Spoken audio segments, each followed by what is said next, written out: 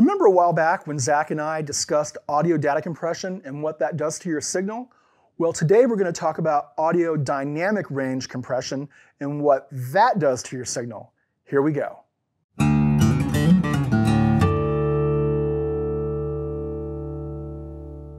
Hello Internet, Chris Klein here with Alamo Music Center in San Antonio, Texas. Happy 2022. We're going to kick off the year talking about dynamic range compression. And we're going to try to demystify some of what surrounds dynamic range compression as well. Mainly what it does to your signal, how different types or different flavors of compressors are going to react to signal, and some of the common uses and uncommon uses, and basically why you should just experiment with every compressor you ever get your hands on. So let's go ahead and dive into dynamic range compression. So dynamic range compression comes in two primary flavors: upward dynamic range compression and downward dynamic range compression. Now, for the sake of this video, we're going to focus on downward dynamic range compression because that's what most of us are familiar with, and that's how we most commonly use processors like this, whether they be analog, physical, rack units, or something that's in the box, a plug-in. Dynamic range compression, downward dynamic range compression, is going to take the transients of your signal and it's going to bring them down. It's basically like real-time automation, right, of your signal. So you have a bass guitar or a vocal and it's too hot at certain points, right? Well, you're going to have a threshold on your compressor that determines when it's going to kick in, and it's going to bring that level back or the amplitude back a little bit for you, or in some cases, maybe quite a bit. It just depends on what you're using. Now, the four main flavors of dynamic range compression are optical, which that's what this guy is right here, VCA, FET, and this is FET, not like Boba Fett, a field effect transformer or transistor, excuse me, and then variable mu, which allows you to manipulate the tubes in your compressor. Now, once again, the two compressors that I have right here, these are rack units. This is hardware. We have the warm WA-2A, which is an optical compressor, and then the WA76, which is a FET compressor. We're going to talk about the other two as well, but I want to start with this one, the WA-2A, because the optical compressor, at least for me, is one of the more unique types of compression, and also tends to be a little more easy to use as well. So if you look here at our WA-2A, and this is a somewhat faithful recreation of the Teletronics LA-2A, you will see that it really only has two primary controls. You have your output gain or makeup gain, and then you have your gain reduction or peak reduction. Now this can also limit as well as compress, which changes the ratio. Now, the cool thing about an optical compressor is the ratio is fixed. There really isn't a whole lot that you can do with it. The compression circuit itself is almost completely program dependent. And the way it works is, again, I've said optical compressor, there is an opto cell in here. And what happens is, as you feed signal into the box, there is a light. And that light is going to illuminate, it's going to increase its illumination based off of how much signal or how strong the amplitude is that's coming into the box. As that light increases, it hits the optical cell, and then it's going to change the compression or give you more compression, right, as that light is illuminating with a greater intensity. It's a really, really fantastic circuit. It's really, really smooth. It doesn't have a real fast attack time, and the release time is based off of how long the compression circuit is actually engaged, how long you have peak reduction happening, or for how long you're actually bringing back that signal. Because of this, because of the smooth attack time and release time, it lends itself to a very musical or pleasing type of effect. Now, if you give it too much with the peak reduction knob, you will hear it kick in. Maybe you want that to happen, but most of the time, we want our compressor to be as transparent. And when I say transparent, I don't mean the audio circuit and how it sounds, but transparent in how it's pulling back the signal. We don't want our ears to hear it go whoo, which can create an effect called pumping and breathing. And all compressors can do that, right? But this right here Again, it's super musical, really, really easy to use, and it sounds fantastic on vocals, bass guitar, string instruments, sometimes on overheads. And these are not hard rules or hard uses that I'm giving you right now. You need to experiment with every box that I'm going to talk about to get an idea of how it's going to respond and react to different types of signal. So let's go ahead and listen to some examples that I created in my home studio using plugins, and you're going to see the plugins that I've used and how they're responding to the signal, and we're also going to show you all the settings so you can have an idea of what's happening. Now, again with this, only 2 settings, or 2, right? So let's go ahead and listen to optical compressors, but in the box.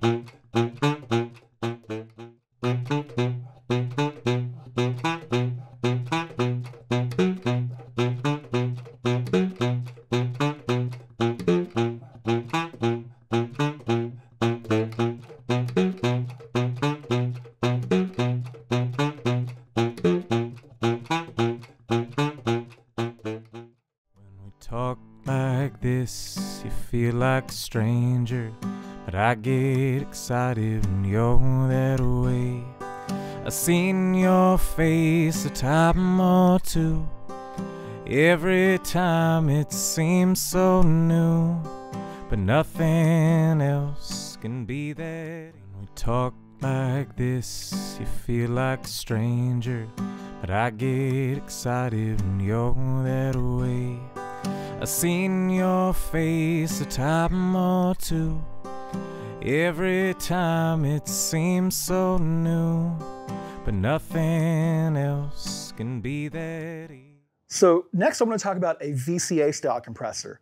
Now right here I have a FET compressor.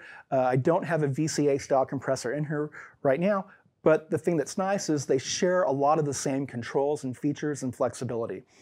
A VCA style compressor, and for those of you that are wondering, VCA stands for voltage controlled amplifier or voltage controlled attenuator. You can be a little bit more surgical with that type of compressor than you can with an optical.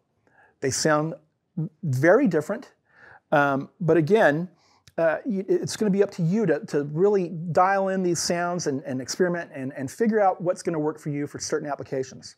Now, with the optical compressor, once again, we only have our output gain or our makeup gain in peak reduction or gain reduction.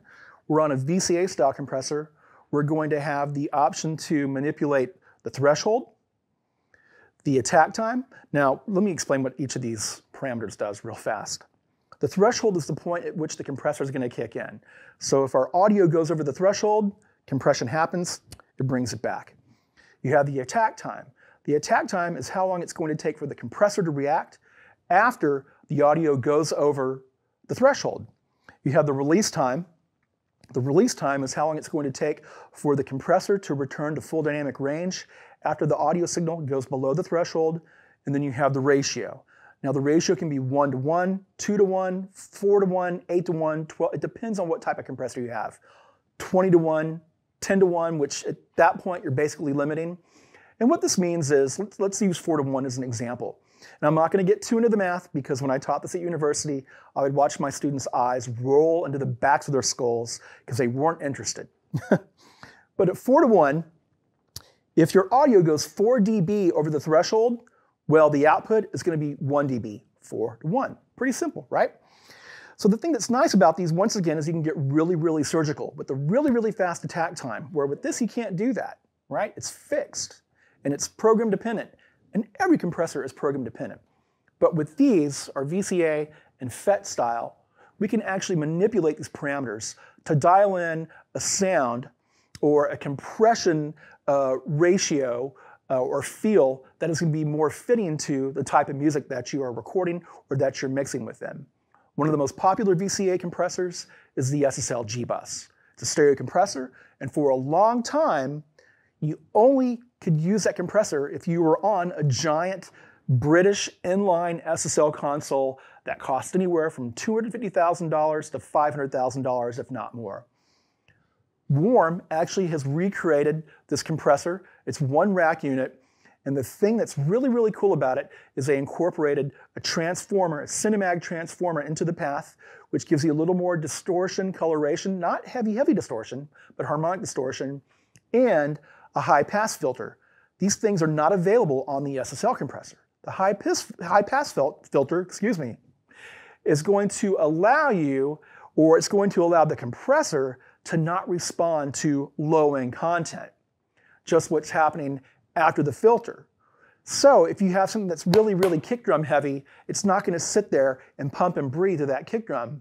You might want that, but in some instances you don't. So once again, we're going to jump into the box. I'm going to go ahead and play some examples for you so you can see what's happening with the parameters, what's happening to our audio signal, and we're going to not only use an SSL style compressor in the box that was actually coded by UAD or Universal Audio, but we're going to look at other, or listen to and look at other VCA style compressors using different mono instruments as well. So let's go ahead and take a listen.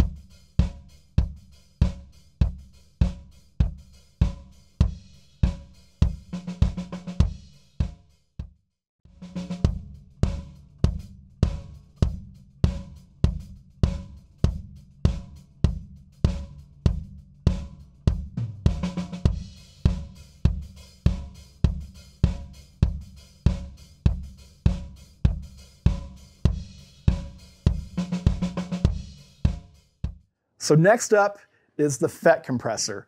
Now, for those of you that have been in studios, you've probably seen this style of compressor quite a bit, going all the way back to the late 60s, early 70s. I'm trying to remember when Yuri produced the first WA-76. Now, this is the warm version, the WA-76, which is a really faithful clone of a Teletronics or a Yuri 1176, except this one doesn't break the bank. FET stands for Field Effect Transistor. Now, the thing that differentiates this from the VCA style is that this tends to be a little more colored than the VCA. Now, anything that you pass your signal through is going to add additional color, but some pieces are more transparent than others, like the SSL bus that we just talked about, pretty transparent. The 1176 or the WA76, not so much. And because of that, some engineers like to use this style of compressor on different instruments or on vocals because of the harmonic coloration that happens. It can cause the signal to stand out a little bit more, which compression can, push your signal out front a little bit more as well when we're talking about depth of field. But these FET style compressors, again, add a little more color to the signal. And some engineers will pass signal through the compressor and not even have it compress just because of the way that it colors the signal. Now, here's another thing about this compressor. Like the VCA, we can control many times the attack, the release, the ratio, the input, the output, the threshold. Now on this, the threshold is fixed and it's governed by how much input you feed into it, right? And depending on how much you feed into it, that's going to give you more coloration because you're going to be driving circuits a little more heavily. So you can really get a lot of cool sounds out of this. And if you're looking for something that's really, really super aggressive, like you're trying to get that weird pumping and breathing, sucked in room sound on your drums, FET style is going to do that for you. A VCA can as well, but the FET, at least to my ears, especially 1176s or the WA76, can do it with greater efficacy. Like if you're really trying to get that weird pumping and breathing effect, this is the way to go. But again, as I've stated with the other compressors, it's up to you to pass signal through here. What do vocals sound like? What does a guitar sound like? What do congas sound like? What happens if I put this in front of this because a vocal or whatever my signal is too radical and it has too much dynamic range or the transients are too fast? Well, this can grab those really fast transients and this can give you that real musical compression that you're looking for. So there's all kinds of things you can do. And once again, we're going to do it in the box. So we're going to listen to different FET style compressors across different types of instruments. And I'm actually going to run a couple of vocal passes through one of these and one of these, a FET and an optical compressor in the box using universal audio plugins. And once again, I'll give you the parameters down below as well, even though you can see it on the screen. So let's go ahead and take a listen.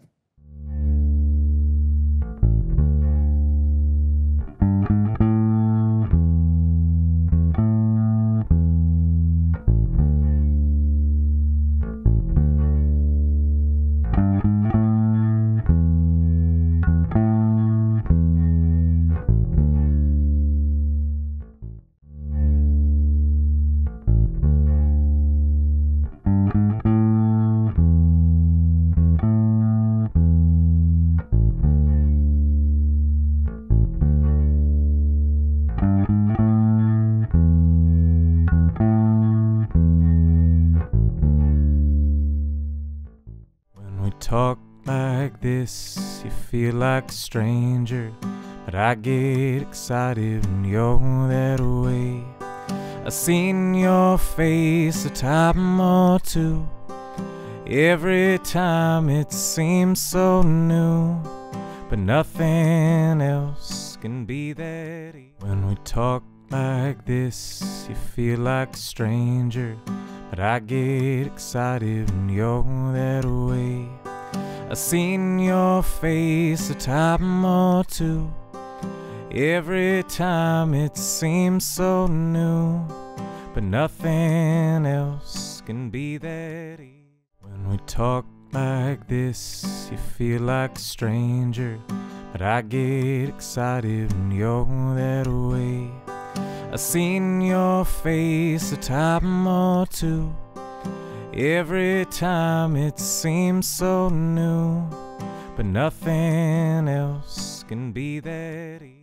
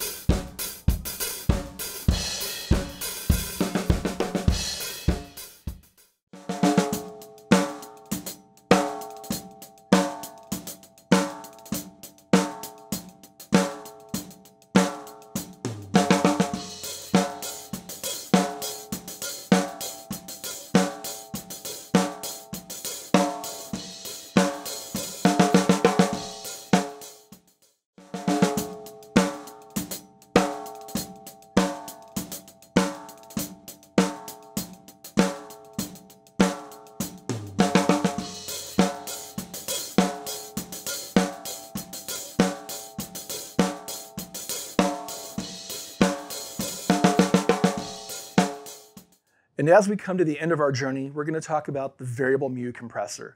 Now, for many, this is the holy grail compressor.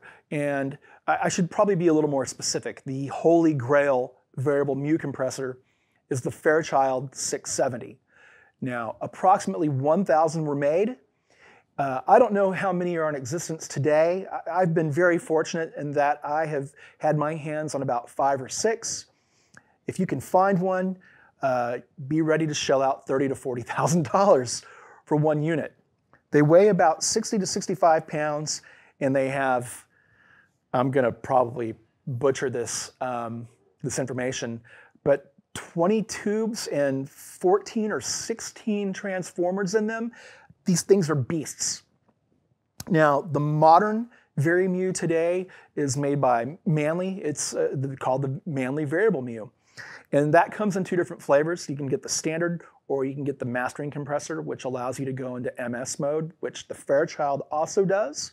The MS mode, or mid-side, allows you to compress the mid signal, right, or the center of your stereo image, and the sides independently, which is really, really handy in mastering, especially when you're cutting to vinyl. Back in the day, and even today, a lot of cutting engineers will have a Manley VariMu or a Fairchild right in front of the lathe so they can manipulate or compress that program material independently. Again, tubes, transformers, lots of warmth, lots of color, which might be contradictory to what I had said earlier about VCA compressors being good for your stereo mix, submixes, mastering, and they're not very colored, but the coloration that you're going to get from a VariMu, from the tubes and the transformers, is going to be desirable for many. And one of the primary reasons for that is because so many of us are familiar with that sound. We understand, even though some of us don't know what these pieces are, there's a familiarity, a welcoming to that compression, to that tone, right? And once again, a lot of these compressors have been tweaked in the box, where they have turned every component into an algorithm so that you can try to get the most accurate representation of a $30,000 or $40,000 compressor in your system. For those of you that have been watching Get Back on Disney, when you look at the studios that they're in, primarily Twickenham and Apple Cores or the Apple Studio, you'll see mono channels of that Fairchild compressor.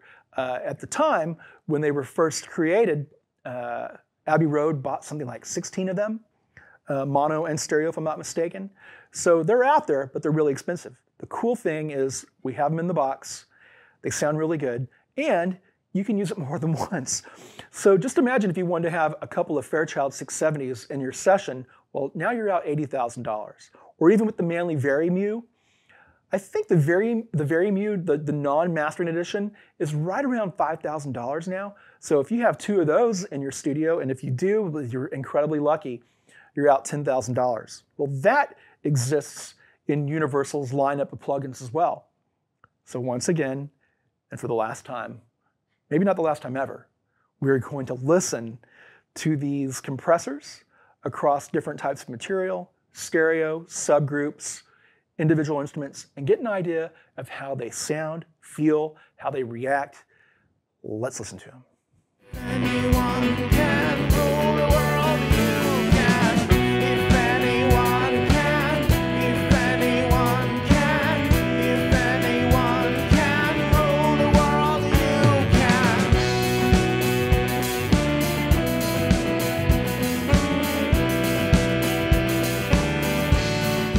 Anyone can rule the world, you can. If anyone can, if anyone can, if anyone can rule the world, you can. If anyone can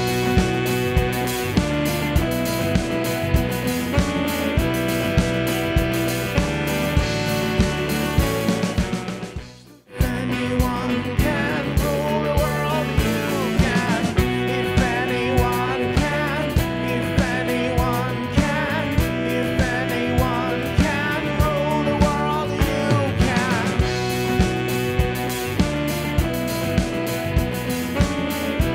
you can. If anyone can,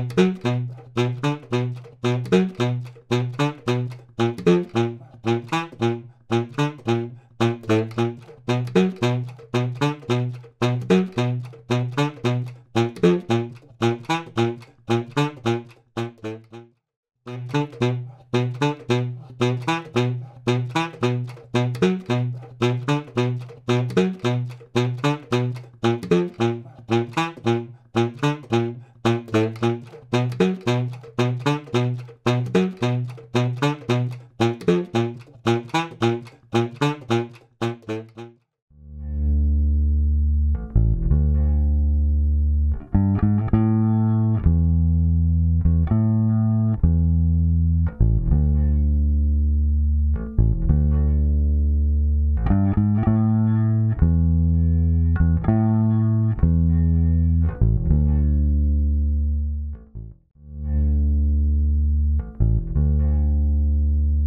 can.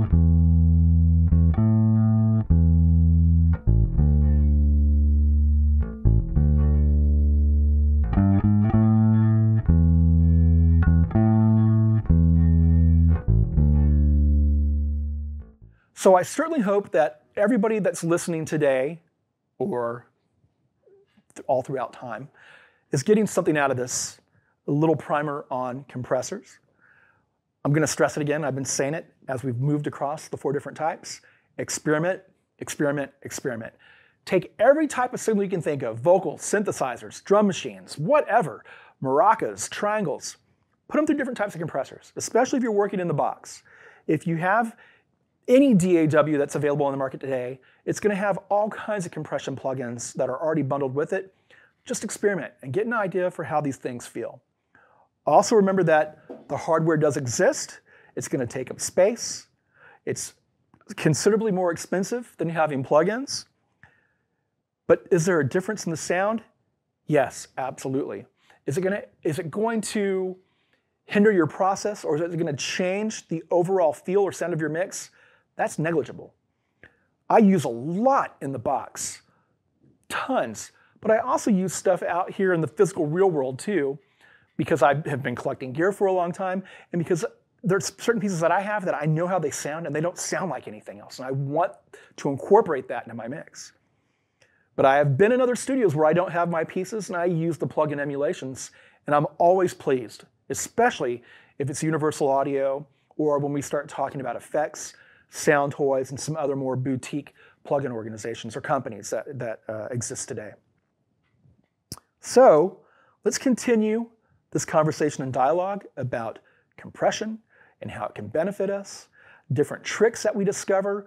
Let's get stuff happening down in the comments. Let's see more comments. Let's get more dialogue happening. Let's have a healthy conversation on how all these pieces are going to work in all of our productions, whether we're talking about this or all the beautiful synthesizers that Zach is discussing, or the guitars that Chris and Cooper are talking about. Let's have more of a dialogue happening because all these things are going to benefit us in some way. If you haven't subscribed, please do so. We also have a piano channel and we have the guitar channel. Let's subscribe to those. And I think that's it for today. Oh, and we have an accordion channel, right? Because we're in Central Texas and accordions are so awesome and we should be loving them and squeezing them and hugging them more. So let's get some action over there too, because I know that whenever I've recorded accordions, I'm using compressors to help the dynamic range. So all these discussions can come around full circle, no matter what we're talking about. Even if we're just working in the box with electronic music, all this stuff is applicable. Cool? So if you haven't subscribed, once again, we have all these other channels. Subscribe. Let's continue doing this. Let's have an amazing, wonderful 2022. Let's be good to each other. Let's create. Even if we're locked up some more, it's a prime time to be creating content. And let's do this again. Once again, Alma Music Center in San Antonio. I'm Chris Klein, and I will see you again probably in a couple of weeks. Thanks a lot.